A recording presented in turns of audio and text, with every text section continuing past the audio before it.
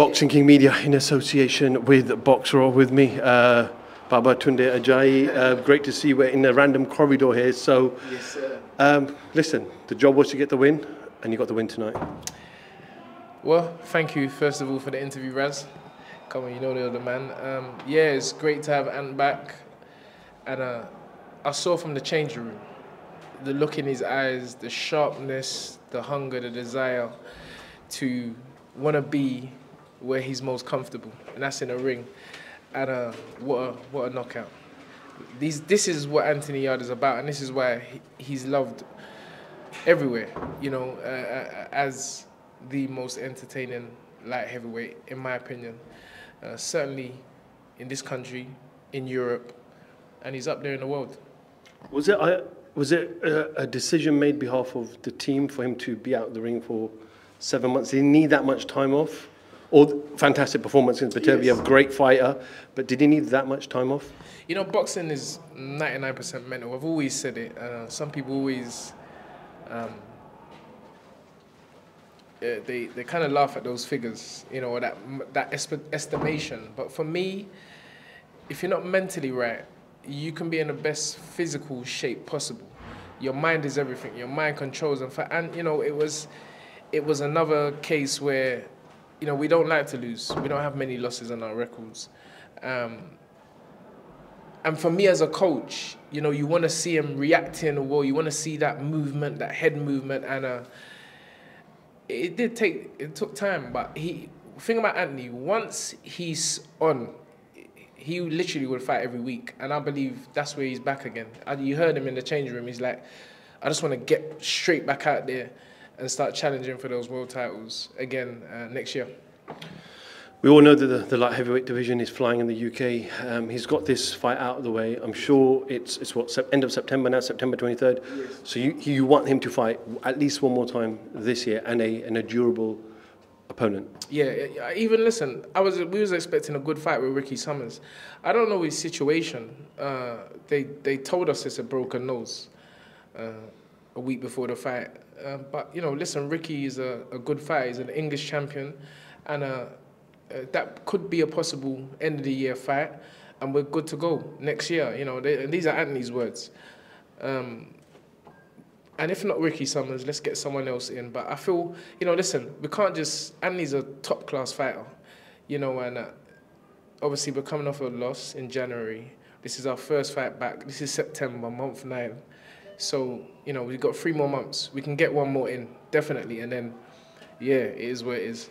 If the price was right and the deal structure was right, would you wait out until early next year for the winner of Boatsi? Because it's very unlikely that you fight that particular winner this year. Yes. But would you wait until, if a deal got done? Obviously not you just guys waiting around. Yes. Well, listen, Anthony is the boss. And Anthony, you heard Anthony in the changing room. He said it's time. And it's time. He said if there's no world title, then it's time. But I was of the opinion that Dan and Joshua Boatsi were fighting for an eliminator for the world title. So again, I guess it's not all in our court. It's down to the winner, whether they want to... I mean, who doesn't want to fight for a world title? I don't get it. You know, I don't get what fighters are waiting around for. Anthony Yarde, with the least experience, has taken on 2 of the best light heavyweights in the last 10 years. And Anthony's done incredible. So we'll wait and see what either Dan or Joshua wants to do, whether they want to, you know, take the step up and actually fight for a world title, or they fancy Ant. Eddie Hearn's spoken about Dimitri Bivol wanted to fight in December. No opponent yet for Bivol, but they would obviously like to keep Bivol on DAZN. Yes. So would you entertain Anthony going on another platform? Is that down to Frank and the team to make that decision? Against Bivol? Listen, what's Anthony Yarde? Is Anthony Yarde like the Russian Slayer? Is he the Russian Slayer for everybody else?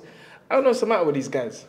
You know, and again, don't take it in the wrong way. I'm not saying that Anthony would not fight, but I'm Ant's manager as well. You know, he came into this game relatively late, and he's proven that he's not ducking, dodging anyone and has never done that. So I'm like, I have to ask myself what the other fighters are in it for. Are they waiting for a YouTuber to come along and offer them incredible amounts of money for a fight which they know they're going to win? Or do they actually want to fight? You know, so we ain't, from a managerial standpoint, we ain't helping someone out to keep them on their platform. It don't work like that. And so we'll just have to wait and see. Well, we'll see what happens over the next couple of weeks. Tunde, before I let you go, some sad stuff. Obviously, a documentary came out yesterday, Channel 4, about racism within the board. I'm not sure if you've seen any highlight clips or the actual documentary. Just want to get your comments and thoughts. No, you know, I don't know. I've been in camp, and everyone who knows me, what's going on out there? Something sounds like something's going on in the Zhang fight early, and I did say I'm predicting something early, but listen, racism is certainly not something that, you know, we should be dealing with in the year 2023. I think that there has to be some diversity. I mean, every major brand is talking about diversity in its system now. So, although I haven't seen the documentary, although I haven't seen anything about it, I did hear about it. But, you know, I'm sure it'll be dealt with. See, the thing is, I always say, I was saying to these lot today,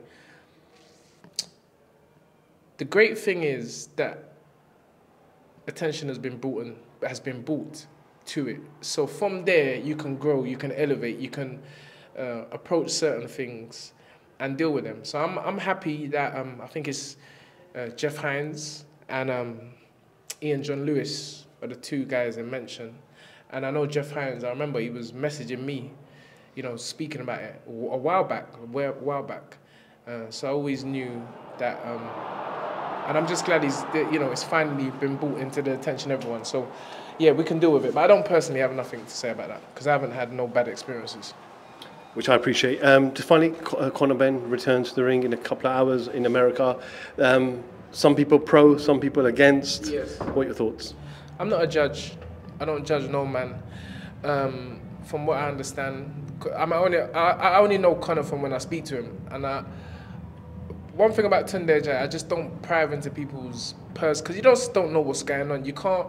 Nobody on the outside can just say he's guilty if he's not guilty and been proven guilty. But from what I understand is he's not proven he's innocent as either. And so should he be allowed to fight? I don't know. I think that's a moralistic question that people have to ask themselves. Is he entitled to earn a living? He hasn't earned any money for 18 months. He's a fighter, you know, and he wants to fight, and so if it's a case where they've had to go to another country for him to at least keep active, then yeah, I'm not the judge or jury. I know I said final one, but just touching back on Anthony quickly, Tunde. You said you were his manager. Yes. If Sky came with the right deal for you, for Boatsi, for Aziz, yes, next year, would you take Anthony to let him? Would you allow Anthony to fight on Sky Sports if the package was right? Come on, Raz.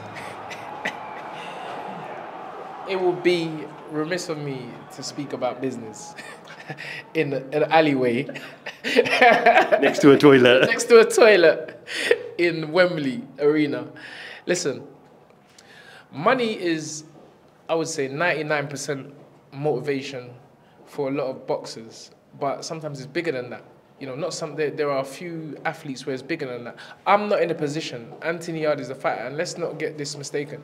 I'm his manager, meaning that it's advice. I always advise, and I have done that from the beginning of his career.